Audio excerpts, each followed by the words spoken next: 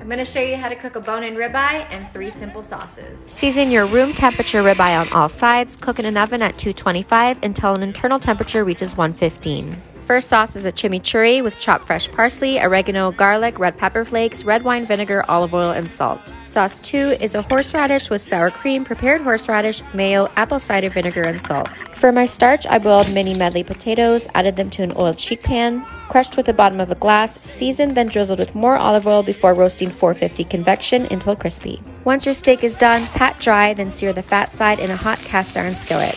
Once fat has rendered, sear all sides until a crust has formed. Allowed to rest. Sauce 3 is a peppercorn. Deglaze the pan with cognac, add beef stock, reduce by half, add heavy cream, and crushed peppercorns, reduce until the sauce coats the back of a spoon. For my veggies, I'm wilting some spinach in the same pan and seasoning. Slice and serve family style with your sauces. Detailed recipes on my Instagram. Enjoy!